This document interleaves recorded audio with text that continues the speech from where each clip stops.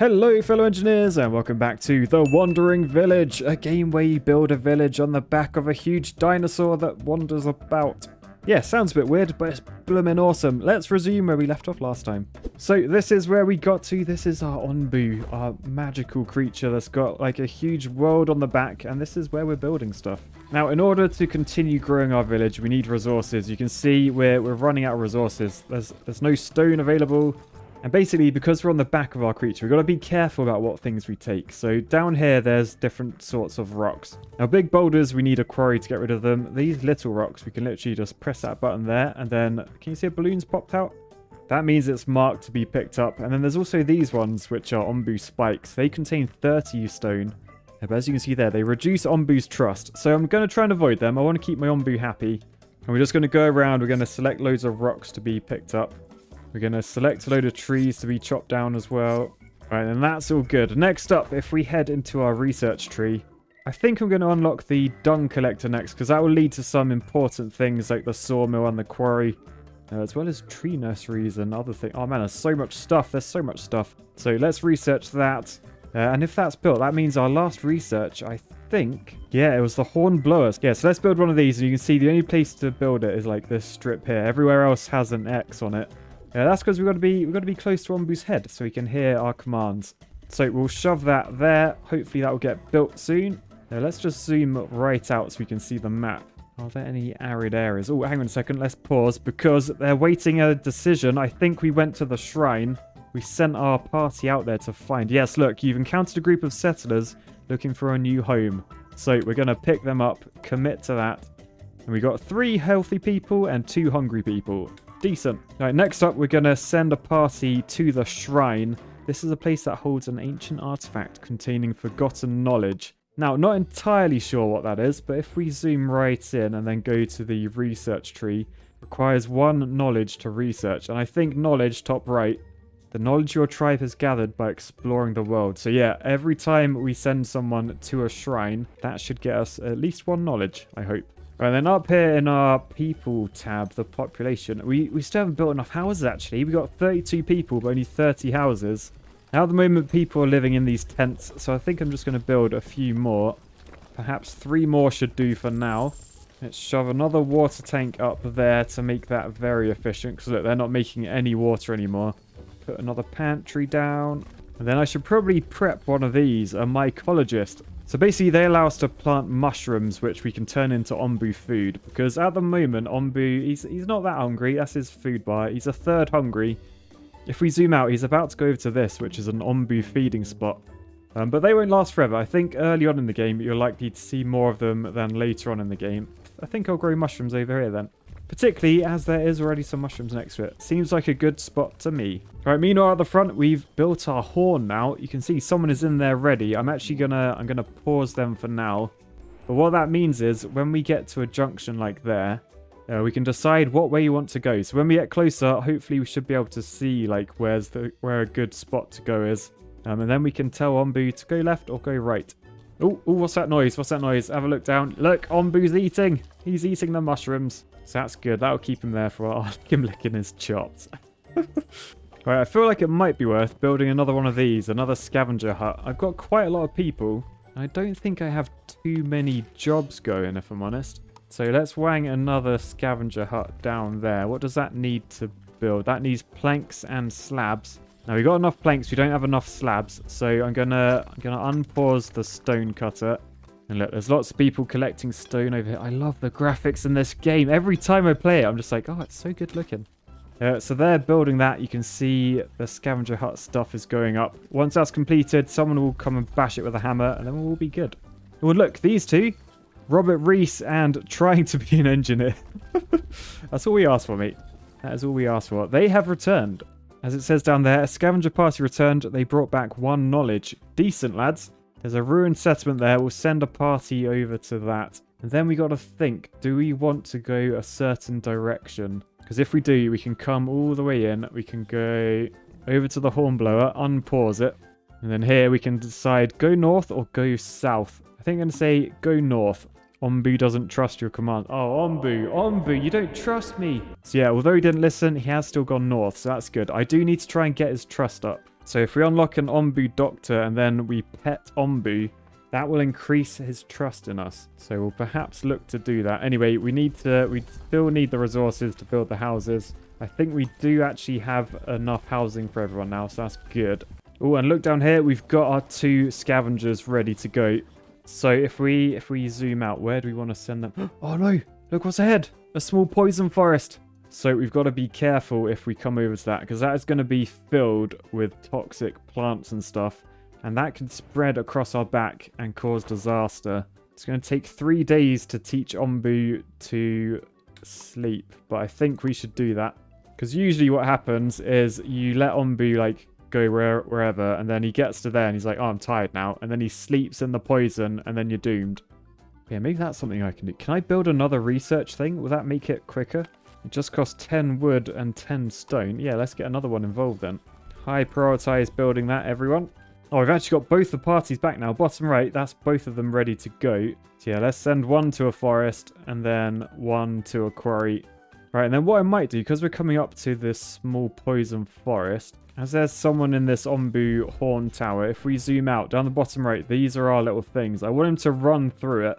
We're fairly far away, so I'm just going to test. I'm going to see if we tell him to lie down. Look, he's listening. He's like, oh, they want me to lie down. Shall I lie down? Do I trust them? Oh, and he is. He's stopping. He's having a little lay down. Yes, Onbu. So, oh God, mind my village. Mind my village. Be gentle. Anyway, he's laying down now, so that gives us time to prepare for that. He's such a good dinosaur, just lying there. Anyway, our scavengers have returned.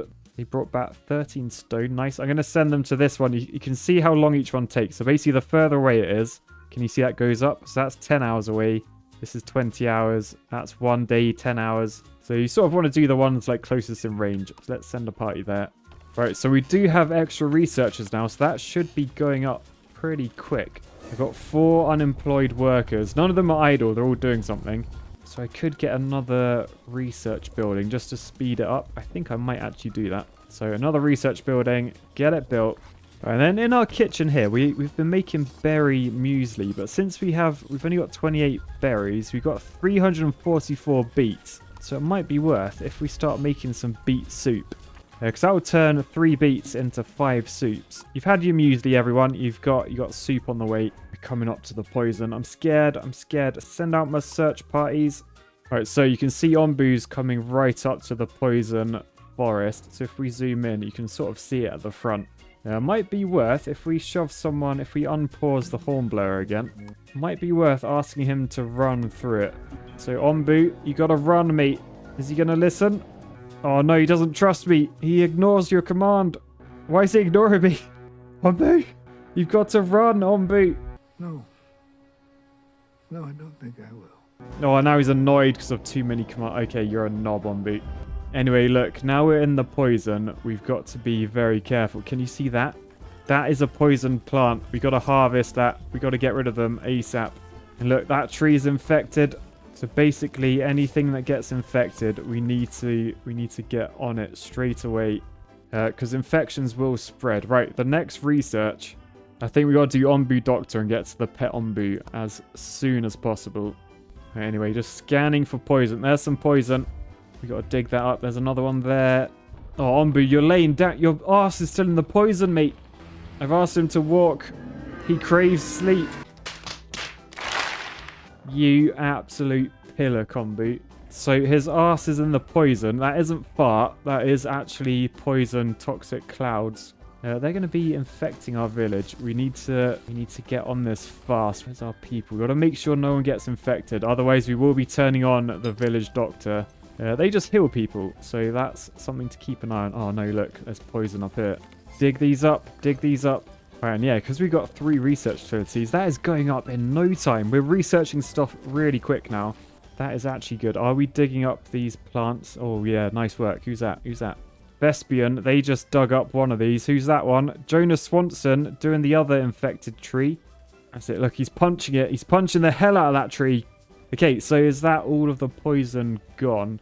I think it actually is. So I think we survived. I mean, can I get Onbu to move? He doesn't trust us. I'm just disturbing his sleep. Sorry, Onbu. It's like, go away, I'm sleeping. Anyway, on the map over here, there's a mine. An abandoned mine that holds iron ore. Let's send a party over to there. Oh, look, a giant tree. After walking through the magical looking woods, they arrive at a clearing. A magnificent tree is standing in its center. Oh, what do I do? Grab our axes. There's plenty of quality wood waiting for us. This tree must be a special one. It's better to cut the trees around it. Or this tree has a magical feel to it. We'd better leave it. What does a giant tree do? What does it mean? I don't know what it means. I'm scared of like a giant tree man attacking me, if I'm honest. I might... Do I do the bottom or the middle? Because if I do the middle, what if I'm then just killing his children and then he still attacks me? Sod it, let's do the middle. An uneasy feeling creeps over your scavengers while cutting down the trees, but they carry on, fill up their reserves and leave. Okay, so perhaps magical trees, I should leave them in the future. Anyway, Onbu, ready to wake up now? Onbu accepts your command. Yes, okay, Onbu is waking up. Finally, he's getting his ass out of the stink clouds. Did anything else infect us down there? No, I don't think it did. Okay, that's good. That's something we do need to be careful of. I did notice in the research, there's this, which you might remember from when I played the demo, the decontaminator. This fights the spread of toxic plants using, well, flamethrowers, basically. Anyway, we're currently researching how to pet Onbu, and then we should be able to get our trust up with him. And then, ooh, coming up, do we go north or south? So if we go north, we stay in this climate, and there's food up there as well. If we go south, there's a sleeping spot, and then people. I mean, there might actually be people after the food, so I'll probably wait till we get a bit closer before I decide. But if there is people after the food, like on this north road, I think I'm going to tell them to go north. Yep, look, I see people. Okay, we're going to tell Onbu, go north. Onbu doesn't trust your command. Yeah, but still, go north, mate. Oh, look, our scavengers have returned from the mine. They brought back 6 iron ore. So that is a new resource that we haven't used yet. I don't think we can actually do anything with it. But yeah, let's see. Even though Onbu doesn't trust me, will he still go north? Yes, he's gone north. Okay, so that's good, because those mushrooms, that's feeding spot for him. Which means I don't have to worry about growing mushrooms and feeding him myself. Very nice. So yeah, Onbu is tucking in down there. Meanwhile, our next research is done. I don't have any research points, so I can't go for the sawmill yet. But I think it's probably worth if we go for the Onbu kitchen now.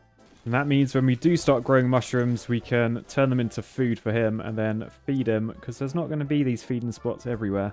Alright, so let's build some of our new stuff whilst we're here. So we've got the Onbu doctor.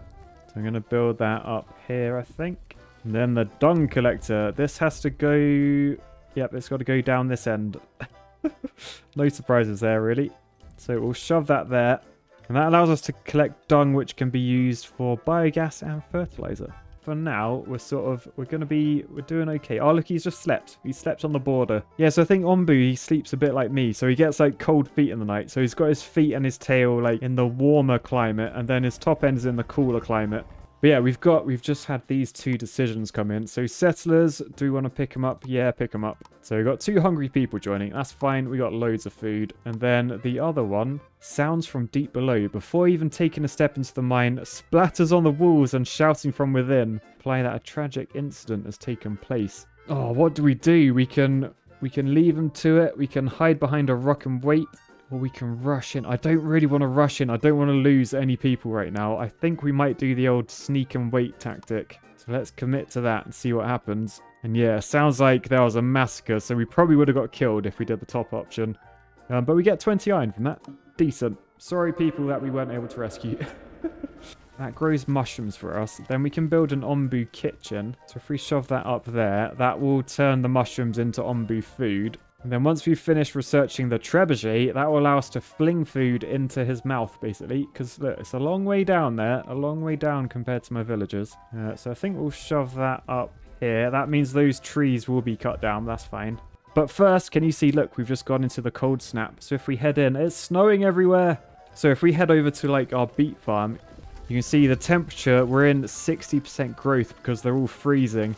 So basically, things are going to take a lot longer to grow in this cold snap. Thankfully, it's not going to last long. We're pretty much out the other side already. Yes, look, we can pet Onbu. So let's pet Onbu. And let's see if Onbu likes that. You can see, did you see that? Our balloon's going up. So are they literally flying over to his head? And they're just going to, like, pet him on the head. Oh, this is bizarre. This is awesome. So look, they're landing on his head. Then have they given him a pet? What's going on? Oh, he's happy. Look, he's sticking his tongue out. He's like, Paddy. His tail's wagging as well. That is a happy Onbu. So I think he's gained some trust in us. So that's good. It means when we try and like ask him to do stuff, he should actually think about doing it now.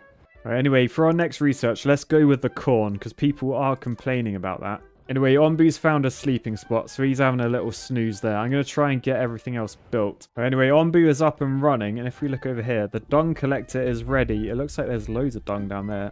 Look at all that poo. Anyway, my next research is the compost heap, so then we can actually do something with all that poo. But for now, someone is working there, so that's Ace Rob 20. Unlucky, mate. You will be collecting the dung. But that means we've researched our corn plantation, so we should probably get that going somewhere. Right, and then we got decision. Do we go straight or do we go right? I feel like going north. There's at least a sleeping spot there. There isn't one down that way. Oh, Onbu doesn't trust me still. I petted you, Onbu. Don't you remember when I landed that balloon on your head? He's got a short-term memory, that Onbu. You knobhead. You knobhead, Onbu. Oh, but thankfully there is another sleeping spot way up there. Okay, that's good. That's cool. We'll take that. But we're heading into the desert biome, so we need to make sure we're covered for like water and food and stuff. It's gonna get pretty tricky, I think. I'm hoping once we head into this desert, we should actually have enough water to survive. We got 186, but it might be worth perhaps swapping these beets with cactuses. So I've done that. So I think once the beets are harvested, they should swap to cactuses, and then that should be fine once we head into that new biome. Right, so for the next research, let's get the sawmill done. That's going to take one of our research points, but we've been finding them in the shrine, remember, with our scavenger parties. And then down here, I'm going to build a compost heap. So that should be able to make us use all the dung we collect.